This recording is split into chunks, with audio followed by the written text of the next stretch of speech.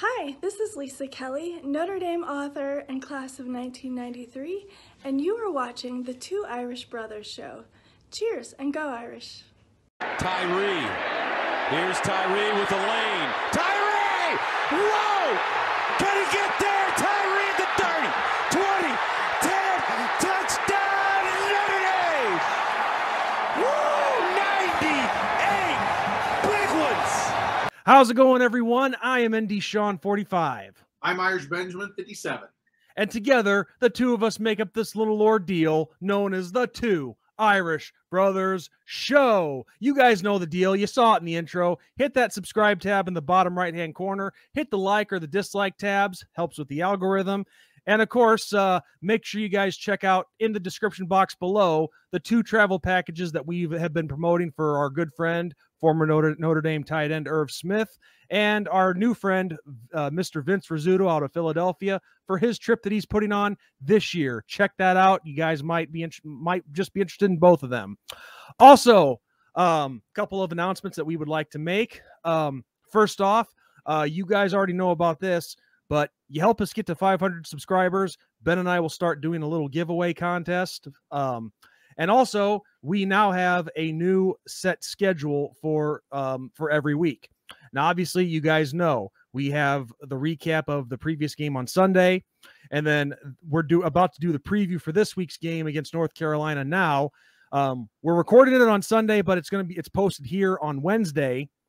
And Ben has his own segment on Tuesdays, which is him picking the top 25. And with that, Ben, I still think you should call yourself something. I've been debating on what to call myself. I mean, what do you guys think? The Great Benzino or the Great Benzini? Those are two that I like. You should call yourself something, Ben. But anyway, as far as the rest of the weekly schedule goes, it worked so well last week. It went very well. I will be doing a live stream every Thursday night, probably 6 or 7 o'clock. But you guys will see if you are subscribed to us, you will see it pop up on your YouTube feed of upcoming stuff. And that stream will be for subscribers only. So yep. We're gonna start doing that right now. And maybe on Monday or Friday, whatever, there might be another little surprise in there. So you never know. But that's our set schedule for now. So yeah, Ben, what do you think? I like it. I like it a lot. I mean, I should know what you think already because we talked about it before doing the video. But no, we have to mix things up, people. You all know that. Ben and I have different work schedules. And so anyway, we got a set schedule for you guys so you know when to see us. And so with that said, let's get right into this next game. So the Irish are coming off a nice win over Cal. We Marcus Freeman and company, they really got that boulder off their shoulder. You know what I mean? Finally breaking through, getting that first win. A lot of things that were on the line in that Cal game, especially with quarterback Drew Pine. But like we said in the recap, the Irish have something to work with now when it comes to a quarterback. Yeah. Yeah. I mean, he's got his feet wet. He's got his first start under his belt. It was a success. You know, you won the game. You found a way to win. You righted the ship. So now it's the next step or the next hurdle. And this hurdle this week is traveling to Chapel Hill and taking on North Carolina, undefeated North Carolina. And I think a lot of people thought that our records would be a little bit similar. Didn't work out that way, but everybody knew what we were getting in North Carolina. They've pretty much done what most people think they were going to do, with maybe a few close calls, talking about Appalachian State. But we can't overlook North Carolina. They're a very dangerous football team. And, you know, that defense may be porous, but the offense sure can hum. Yeah, let's take a look at some of those offensive stats right now. So their quarterback, Drake May, through 3 games, he's already almost passed for 1,000 yards. He's sitting at the 930 mark. But looking at his numbers here, 72 of 97 for 930 yards, 11 touchdowns, 1 pick. Yep. That's a pretty pretty. He's a freshman. Yes.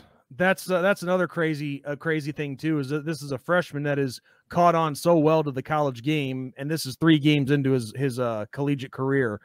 Now, leading on the ground is Omarion Hampton with 38 carries for 228 yards and 5 touchdowns, and right behind him is quarterback Drake May with 146 yards and 1 touchdown.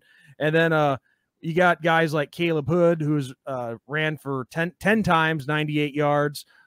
George Pettaway, 15 for 87 yards, and so on down the list. But here's the intriguing part about their offense that our defense this week is really going to need to look out for, is Drake May. Looking at the numbers here, he loves to spread the ball out.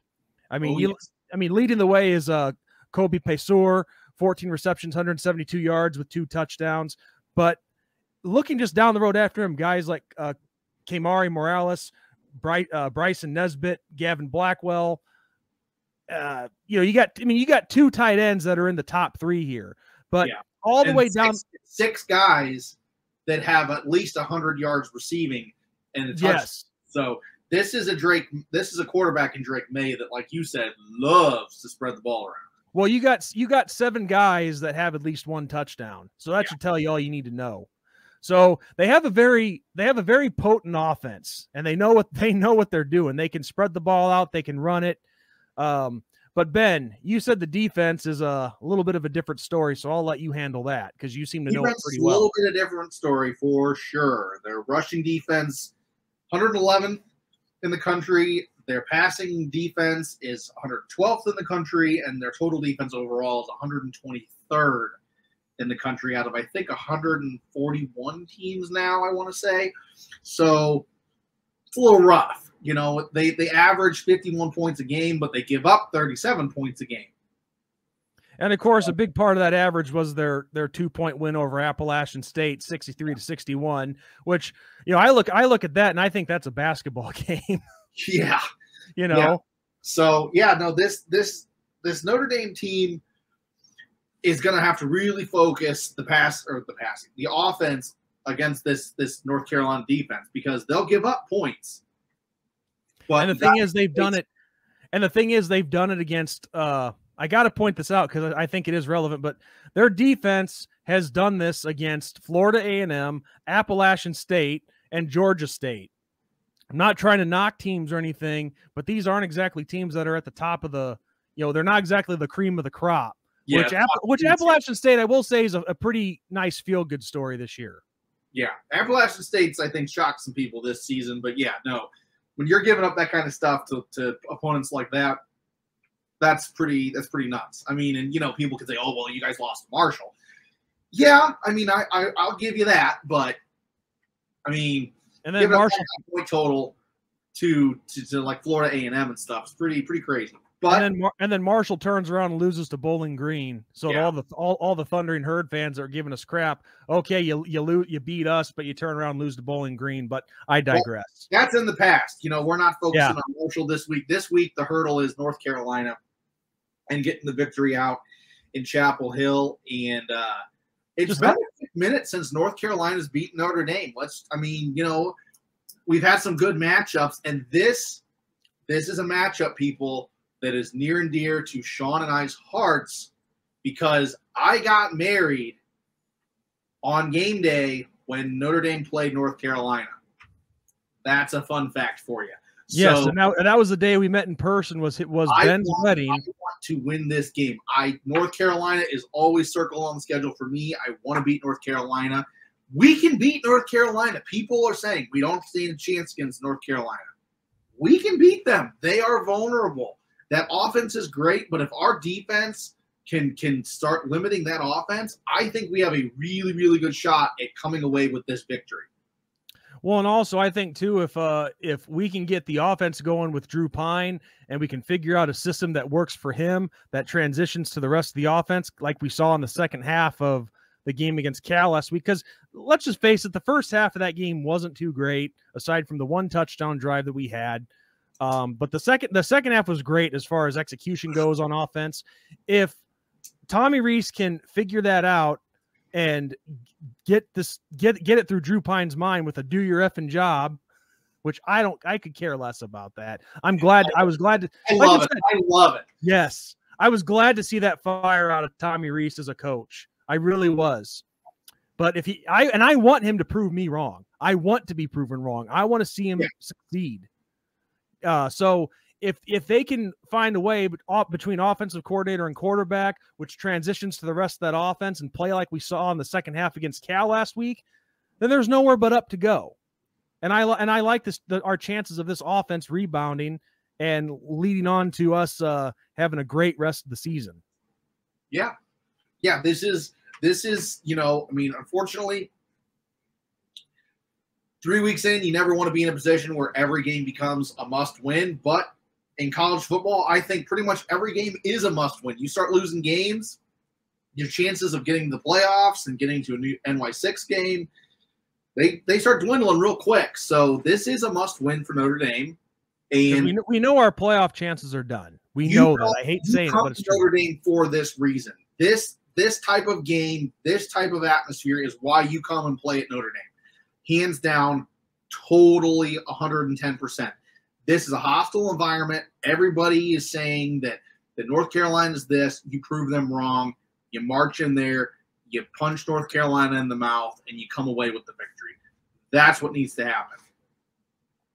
Well, and I think also with as potent of an offense that North Carolina has, I think one of the biggest strategies is, just like I said in the Ohio State preview, ball control. If you're able to hold on to the ball and get these nice little drives of 4 or 5 yards every play, and keep their offense off the field, game's in your hands. But of course, I mean, we do know at times that Notre Dame we're one of those teams that do like to get up there quick and keep the defense off their heels, which that's a factor too. But I just think if you can go on these nice little, 6-7 minute drives, that's really going to help us. Yeah, well, and it makes it so their offense isn't on the field. So there's that. But it also helps our defense rest. This is a game where our defense has to rest, because this North Carolina offense is like Ohio State's offense.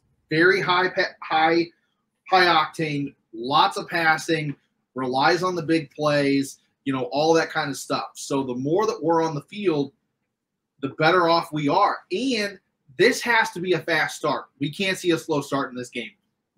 We saw the slow start in Ohio State. We saw the slow start in Marshall. We saw a slow start in Cal. This needs to not be we feel our opponent out. This is we come out, first drive, march down the field, score touchdown, not a field goal, score a touchdown, get this game in our favor. That's what needs to happen. This crowd is going to be into it. It's Notre Dame. You know that North Carolina wants to beat Notre Dame. They haven't beaten Notre Dame in a quick minute. Mac Brown actually has never beaten Notre Dame at North Carolina. Thank you very much. We got to do this. This is something that has to happen, and this is the next step. The next step is, can you start a game fast? Because we haven't seen it. Yes, and to answer your question, I think I could be wrong in this, but I think the last time that North Carolina beat us was 2008. So we're going back to when Jimmy Clausen, Michael Floyd, and Golden Tate were there. But if they've beaten us since then, I don't know without looking it up. But that's the last time that Notre Dame versus North Carolina. Yeah, and you know what? It's everybody wants to beat us. I don't care if we're 2-10 or 12-0 or 3-5 or whatever. Whatever our win total is, people want to beat us. Period. Because it's Notre Dame. Because it's us against the world. That's actually a perfect idea for a shirt. Thank you very much. Notre Dame versus the world. But it is Notre Dame versus the world. And we have to start fast. I'm sorry. I mean, maybe I sound like a broken record, but we have to start fast. And this game, we need to get some turnovers. Okay? Turnovers, please. Let's get some turnovers, switch the momentum, make the field a little bit shorter. If we do that, we're on our way. And I'm sorry, people can call me crazy, but this is the best team North Carolina's going to see up to this point is Notre Dame. Top to bottom talent, this is the best team North Carolina's going to see. So it's time to see what they're made of. And the one thing that sucks in this game that has to be pointed out is J.D. Bertrand, linebacker. He will not be in there for the first half due to the targeting call within the last minute of the Cal game. So hopefully that doesn't hurt us too much, because he is a very talented linebacker. He's made some plays this year so far to this point, and that's going to suck not to have him. But hopefully there's someone that can step up and, the next man in scenario. But yeah, I mean, what was I going to say? I hate it when I lose my train of thought here. We also have to continue to utilize guys like Chris Tyree and Audric Estime. I mean, like we said in the recap for the Cal game, look what happened when you utilize those guys. They stepped up, they performed, they did what they had to do. We found the end zone, and with Drew Pine, you want to see some improvement. You want to see him go downfield more, of course. But if the short 5 to 10 yard passes is what helps you find the end zone, then I'm all for that. Yeah, for sure. I'm fine if that's what works. Yeah, you do what you have to win a game. That's all that matters. Too many people focus on, oh, you have to do this or we have to do that or whatever. Okay, currently Notre Dame football is not in a situation to be saying, okay, we need to score 68 points, or we need to rush for 200 yards, or we need to pass for 3. We're not in any place right now to be saying that, okay? At this point in time, it is find a way to win the game, okay? And if it takes 45 run plays and 10 passing plays, so be it. If it takes 50 passing plays and 3 run plays, so be it. Just make it work. I got that statistic before I continue my rant. Notre Dame is 20-1 against North Carolina in football. The last actual win, it was 2008 then. Was 2008. And that was a vacated North Carolina game, so there's that. So really the last win was 1960 for North Carolina. So, and Mac Brown hasn't beaten Notre Dame in his career at North Carolina. So there you go. So yeah, they want to beat us. I'm sorry. They want to. Everybody does. Got to find a way to win, man. And it's reselling broken records every week. Make big plays. Limit the dumb mistakes and the turnovers. There was a lot of false starts in this game against Cal. This past game against Cal, I saw it. I'm like, you should know the cadence. You're at home. Thank you. You're at home. There should be no reason you don't know what's going on and all that. Limit those mistakes and get turnovers. Get the ball. I saw them trying to. I saw them ripping at the ball. I saw them trying to make these plays. Let's get it. Let's get it. Yes. Let's win. Let's act like be a bunch of ball hawks out there and get it. Take it away. Take it away. Make them pay. Yep. Like it. Take it away. Make them pay. Like it. But yeah, I mean, the mental mistakes. I mean, they kill you. Those offsides, they kill you. So do the late hits, and my goodness, the targeting that we got that kept Cal alive in last week's game. I damn near had a heart attack because they almost came down with that Hail Mary. Oh yes, they did. And I don't want to see any more of that. No, I can't. No. I can't take it. So we've covered all the basics, and now it's time for probably the best part of every prediction: score predictions or previews. I mean, best part of every preview: score prediction. So yes. Ben, I started off last week. You take the honors this week. All right. You ready for this? Yeah. Notre Dame 36, North Carolina 21. Notre Dame wins this game. We're kind of close. I'm basing mine on how North Carolina's defense had played, which I know you can't really base off opponents now. I mean, Marshall proved that because they only played Norfolk State before us, and well, they came in and beat us, obviously. So it almost doesn't matter, but it still kind of does. So based on what Marshall's defense has done, what North Carolina's defense has done through 3 games,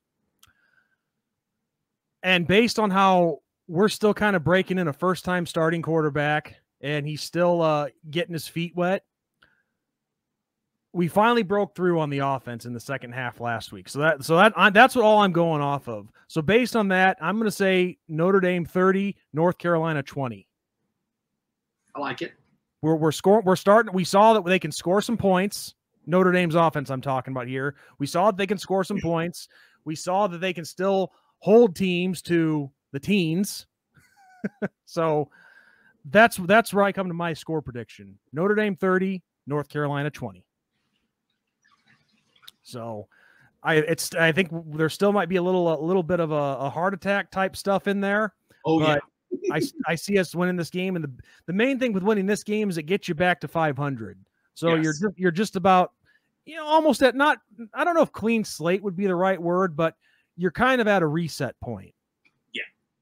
So you get to 500, you can plan around that. You can go off of that. Yep, I agree. So on that note, everyone, not much left for us to cover here, except like we said at the start of the video, be on the lookout for our new schedule, the new stuff that we have coming out. Ben's the great Benzini's top 25 prediction show video on Tuesday.